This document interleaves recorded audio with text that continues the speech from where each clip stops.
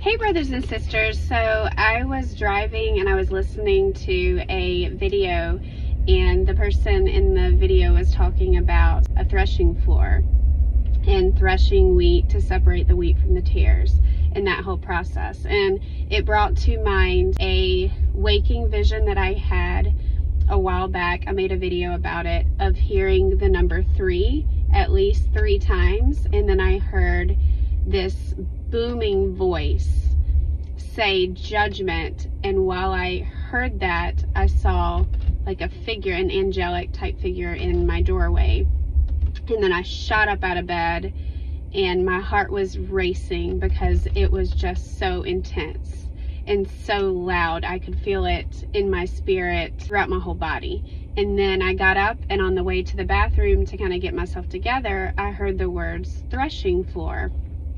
And so I've kind of always wondered about that vision and the meaning of it. Well, as I'm thinking about that, driving down the road, I'm going home from a preschool graduation that we had tonight. And I look over to my left, and a car passes me on the interstate, and they had a sticker on the back of their car that said Jeremiah 33:3. And I'm thinking, no, and it's in Spanish, so I don't even, at the time, I didn't remember exactly what verse that was. And I know a little bit of Spanish, but I didn't really have time to read it and understand which verse it was, so I looked it up, and it says, "Call to me and I will answer you and tell you great and unsearchable things you do not know." And so I just took that as a reminder that, you know, the Lord is pouring out his spirit and his gifts and dreams and visions. And sometimes we don't understand them right away, but he tells us to call to him and that he will reveal things that we do not know, unsearchable things. And we can have that kind of relationship with our Father, where it's a daily conversation, calling out to him and hearing from him in so many different ways, just like a car passing me on the interstate with a scripture. And I was just thinking about the 333 and wondering, what in the world does that mean? And then I see that there are no coincidences. So I just thought that was really cool, and I wanted to share that with you guys. So this morning I got up to pray and do my devotion, and I felt the Holy Spirit remind me to go back and look at Jeremiah 33:3 and read around it and read the context to figure out, you know, what was happening when the Lord told Jeremiah to call to him, and that he would show him great and unsearchable things that Jeremiah didn't know. And so I continued to read, and in the context, there was judgment and destruction by the Babylonians. And it says, next verse, "For this is what the Lord, the God of Israel, says about the houses in the city and the royal palaces of Judah that have been torn down to be used against the siege ramps and the sword in the fight with the Babylonians. They will be filled with the dead bodies of the people I will slay in my anger and wrath. I will hide my face from the city because of all its wickedness." And that directly corresponds to me hearing the word judgment, and then also hearing the words threshing floor.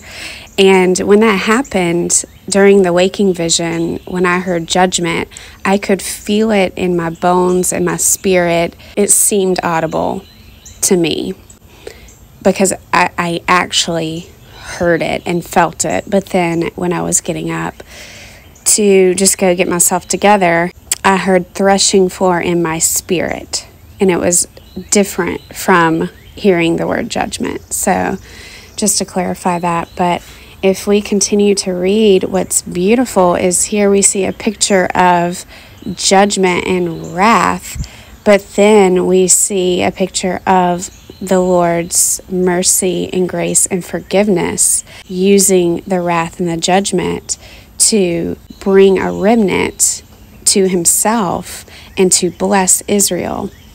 And we know that that will happen at Christ's second coming. Many will finally recognize him as the true Messiah, the one that they have pierced, and they will mourn. I believe it's in Zechariah. It says they will look on the one that they have pierced and mourn as if they're mourning for like a son or something like that. Here in verse 6, it says, "Nevertheless, I will bring health and healing to it. I will heal my people and will let them enjoy abundant peace and security." I thought that was very interesting because we know that in 1 Thessalonians 5:3, it says, "While people are saying peace and safety, destruction will come on them suddenly as labor pains on a pregnant woman, and they will not escape." Here it's really cool because it's a contrast between the world saying peace and security based on their own power and them seeing themselves as gods and the providers of peace and security, the leaders around the world seeing themselves as the ones who bring about peace and security. But that's not true. We know that only peace and safety and security comes from God the Father. He is peace, and there is no peace without him. And here in Jeremiah 33, we see the true peace and security. It comes from the Father. And then it goes on to say, "I will bring Judah and Israel back from captivity and will rebuild them as they were before." What does this remind us of? It reminds us of 1948. And I believe that was 1948 is a shadow, a typology of the future millennial reign when the Lord truly brings Israel back and flourishes it, and the Lord reigns there, and it's fruitful and abundant, and the whole world is looking to Israel and worshiping the Lord on earth. So we see them being fruitful now. Ultimately, that will have its fulfillment in the millennial reign. And in verse 8, it says, "I will cleanse them from all the sin they have committed against me and will forgive all their sins of rebellion against me." We know there is no forgiveness without the shedding of blood. And so here it points to them accepting Jesus Christ as their Messiah because he is the offering once and for all. And without the shedding of his blood, there is no forgiveness. So I believe this is really pointing towards them accepting Jesus Christ as Messiah and his second coming and his millennial reign. It goes on to say in verse 9, "Then this city will bring me renown, joy, praise, and honor before all nations on earth that hear of all the good things I do for it, and they will be in awe and will tremble at the abundant prosperity and peace I provide for it." In verse 10, this is what the Lord says, "You say about this place, it is a desolate waste, without people or animals. Yet in the towns of Judah and the streets of Jerusalem that are deserted, inhabited by neither people nor animals, there will be heard once more the sounds of joy and gladness." Listen to this. "The voices of bride and bridegroom, and the voices of those who bring thank offerings to the house of the Lord." Wow. Where have we heard that before? Check out this dichotomy of the voice of the bride and bridegroom here in Revelation 18, talking about the finality of Babylon's doom. It says, "Then a mighty angel picked up a boulder the size of a large millstone and threw it into the sea and said, 'With such violence, the great city of Babylon will be thrown down, never to be found again. The music of harpists and musicians, pipers and trumpeters will never be heard in you again. No worker of any trade will ever be found in you again. The sound of a millstone will never be heard in you again. The light of a lamp will never shine in you again. The voice of bridegroom and bride will never be heard in you again.' The merchants were the world's important people. By their magic spell, all the nations were led astray. By their pharmakia, which is sorcery, the word pharmacy derives from this word pharmakia. So what does that remind you of? In her was found the blood of prophets and of God's holy people, of all who have been slaughtered on the earth." Wow, this is such a dichotomy of what we see in Jeremiah. This is the tribulation period when the Lord's wrath is released on this earth. But then when we look at Jeremiah 33, verse 11, here it's talking about the voice of bride and bridegroom being heard. And this is a picture of after the tribulation, when the millennial reign comes, the bride of Christ, and the bridegroom being our Messiah, being Jesus Christ, and the fruitfulness of Israel. In Jeremiah 33, where it talked about the nations coming to give thanks to God and Jerusalem being a blessing for the entire earth, it reminded me of this passage in Zechariah where it's talking about the millennial reign and the survivors of the tribulation, which could be nuclear war, could be anything. We know prior to this there was a plague that rotted out the mouths in the eyes of people, and it was horrific. And so that's the context of this. After that plague, there's survivors, and they will come from all the nations that have attacked Jerusalem. And during the millennial reign, they will go up year after year to worship the King, the Lord Almighty, and to celebrate the Festival of Tabernacles. And if any of the people of the earth do not go up to Jerusalem to worship the King, the Lord Almighty, they will have no rain. So I think that's a good depiction in Jeremiah 33 of that which will happen in the millennial reign, as stated in Zechariah 14. It goes on to say, "This is what the Lord Almighty says. In this place, desolate and without people or animals, in all its towns, there will be again pastures for shepherds to rest their flocks. In the towns of the hill country, of the western foothills and of the Negev, in the territory of Benjamin, in the villages around Jerusalem, and in the towns of Judah, flocks will again pass under the hand of the one who counts them, says the Lord.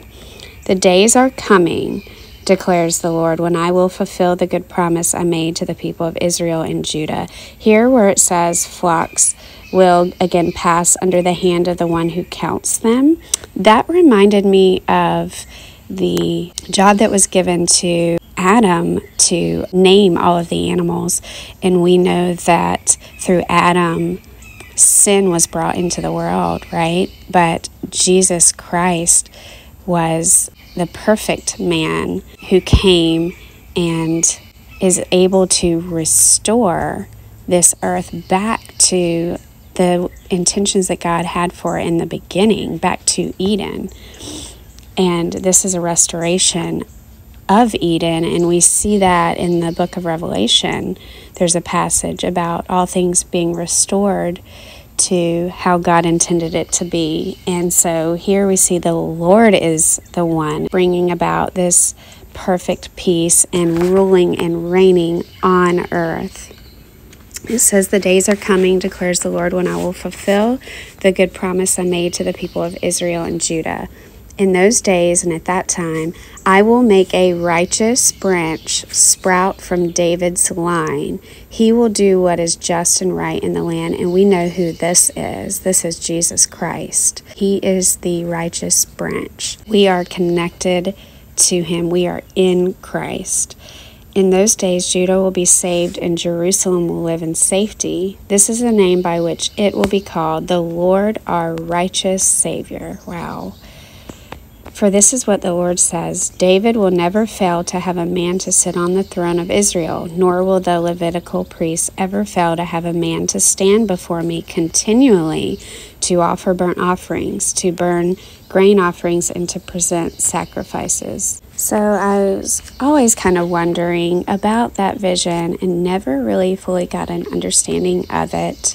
And though I connected the judgment to the tribulation, I didn't really have a confirmation of the threes and what the Lord was really showing me. But after yesterday and seeing, the sticker on that car and feeling like the Holy Spirit was showing me Jeremiah 33:3 and reading the context, I truly believe the Lord was showing me judgment as the coming tribulation and the threshing floor. But for the body of Christ, there is hope because we know that we will be taken to be with the Lord. And there's hope for the Jews as well, because there will be a remnant that is saved and that will be brought into the millennial reign. So I hope this encourages you to study the scriptures and search the scriptures, because I truly believe that the Lord will show us amazing, unsearchable things if we call out to Him. And when we're reading His Word and we have the Holy Spirit, He will reveal things that we have never seen before, even if we read them many times. So I believe right now the Lord is speaking to brothers and sisters in Christ everywhere and pouring out His Spirit and giving gifts that, kind of like Jeremiah, he was told by the Lord what was going to come. And we have God's Word. We already know what's coming. But right now the Lord is really showing it to us and making it so urgent for us, and revealing things that have been confusing in the past or have been hidden in the past. I know in the book of Daniel it talks about how many will go to and fro and knowledge will increase, and I truly believe the closer we get to this time period of the tribulation, of the Lord's coming, that we're going to understand things in Scripture that generations prior never understood, and they couldn't see it. We actually see things playing out. We see the technologies. We understand how the whole world could look on the two witnesses in the streets because of the advancement in technology. There's so many things that we can understand right now by the power of the Holy Spirit and by observation and of what's happening in the world that prior generations couldn't. So keep looking up, stay in the Word, keep your eyes on Jesus, and go to Him constantly as these days get darker. He is our light, and I hope you have a blessed day.